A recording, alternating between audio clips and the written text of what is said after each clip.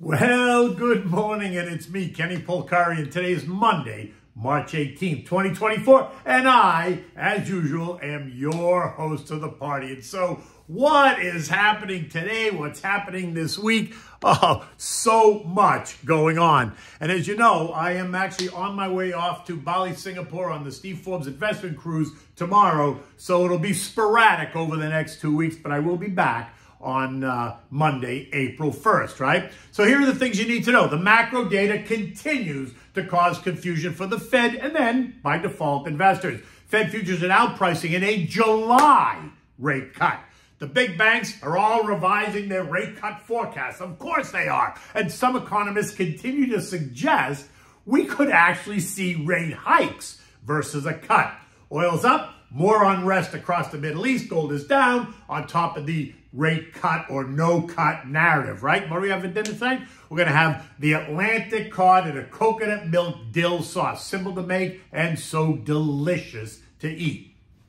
Now, like I said to you last week, I just want to reiterate the fact that I'm going to be gone from tomorrow through the 31st of March. I'm going to be on that Steve Forbes investment cruise from Bali to Singapore. I will be working.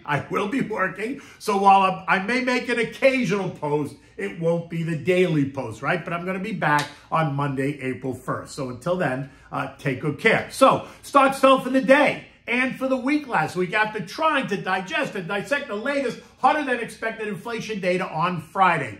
Again, after a long, confusing week, we saw the Dow lose 190 points.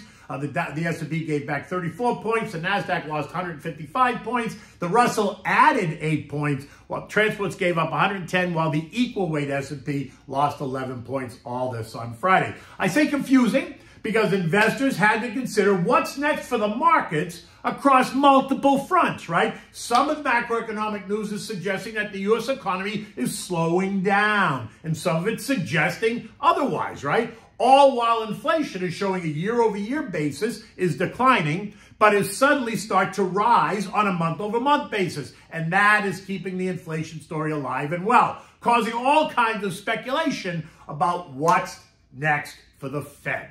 And that's causing angst amongst some of the players, right? Think the long-term investors, asset managers, traders, and algos. As everyone tries to handicap when a rate cut is coming, if at all, right? Think long-term investors, asset managers, traders, and algos have to kind of consider what that move potentially may mean or not mean, right? Now, the futures markets are now pricing in the first rate cut in July. This versus what they had been expecting in June, which moved from May.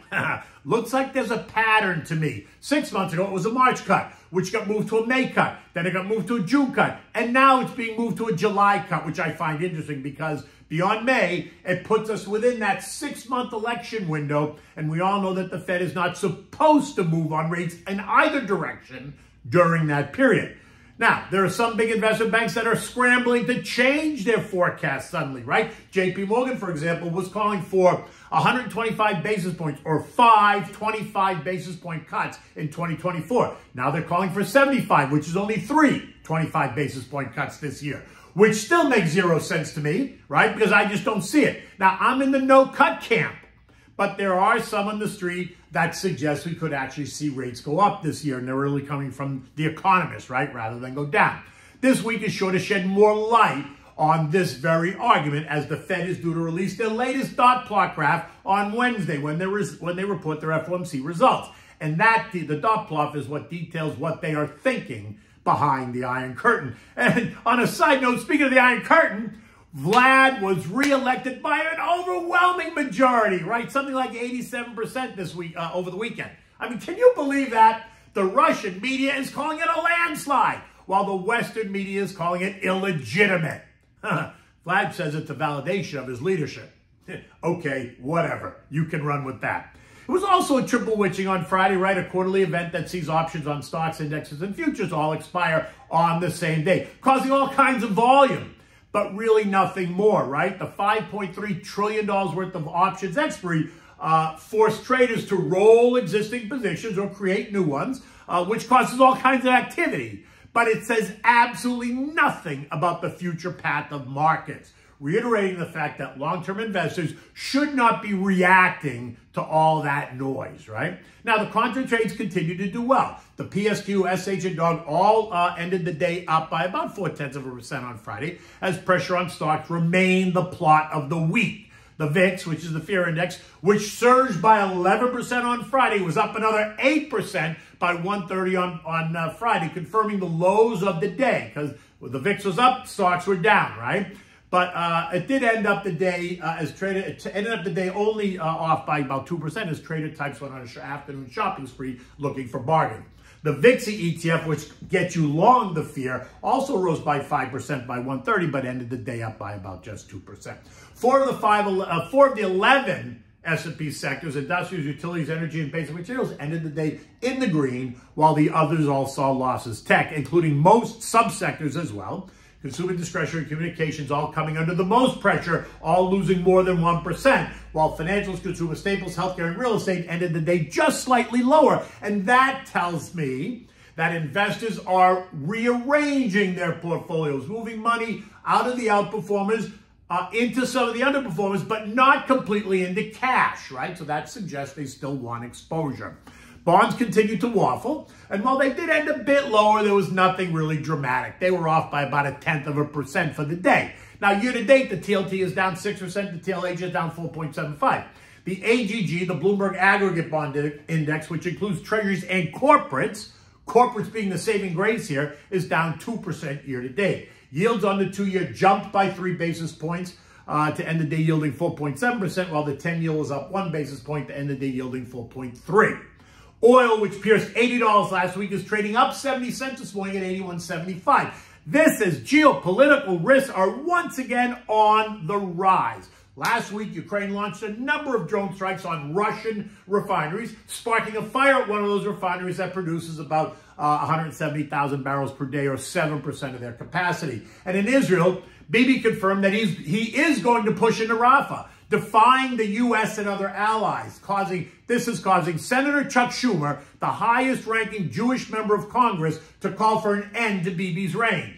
And this forced Bibi to tell Chucky to go to hell. In the end, though, it is feared that this push is going to make regional peace even more difficult, and all that means is that tensions are going to remain elevated, and that's going to put a floor under oil. And we haven't even heard anything from the Houthis, right? Just wait till they start again. I think oil remains in the $80 to $85 trading range with a bias to the upside, and those higher prices have yet to be reflected in the U.S. macro data. Gold, which got punched in the head last week, down 30 points or so on Thursday and Friday, is down another $2 this morning at $21.59 an ounce. Stuart Varney and I discussed this very fact on Friday morning on Varney & Co., right? You can find my interview posted on my Twitter. You can find the link on my written blog. So if you go there, you can click on the link to see how we discuss that. Now, since I don't think rates are going lower, I expect gold to retreat a bit. I'm thinking the 21.50 range. Overnight last night, gold tested 21.49, which is a lower low than it was last week. Remember, though, gold is the ultimate safety trade, right? For some investors, it protects against a recession, and it helps ease the angst created by global political unrest.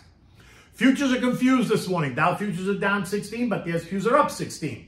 The Nasdaq's up 125, the Russell's flat. Apple is quoted up $1 at 173.50, and Google is up 3% at 147.50 after a report revealed that Apple is in talks for Google to provide its AI engine into the Apple iPhone.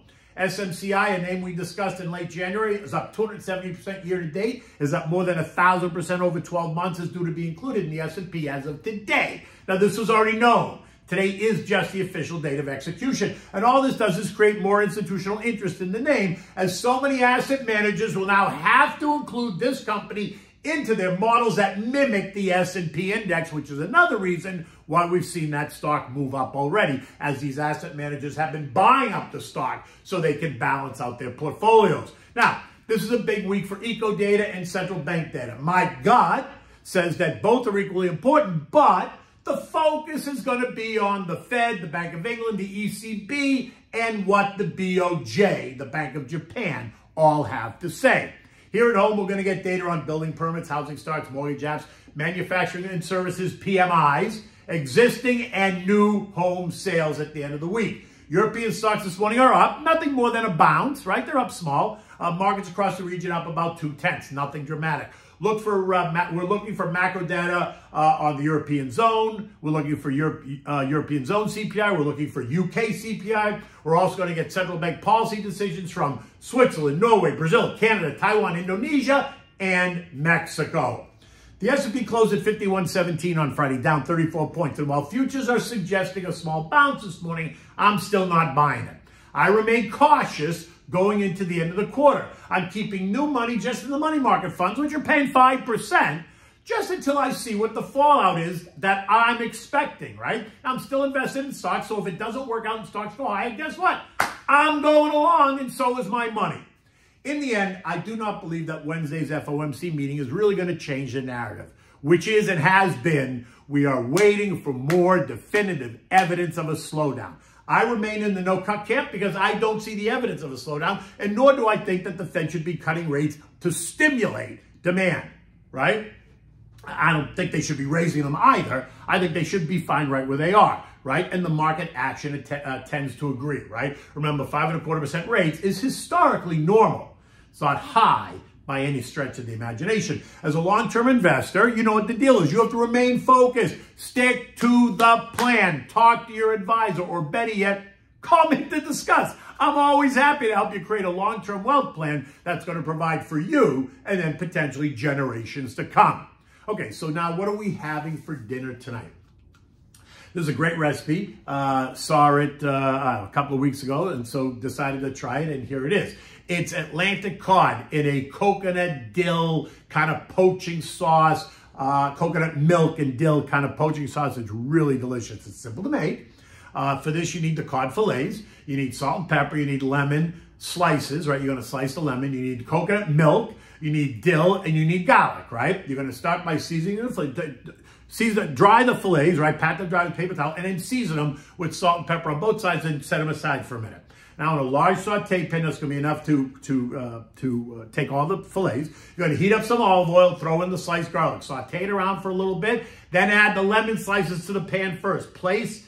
And then place the cod fillets on top of the lemon slices. Now add the coconut milk so it almost covers the fish, and then top that with the chopped dill. Keep the heat on medium-low. You want to really poach the fish using a spoon to continually take the juice, the coconut milk, and put it over the fish just as it cooks, right?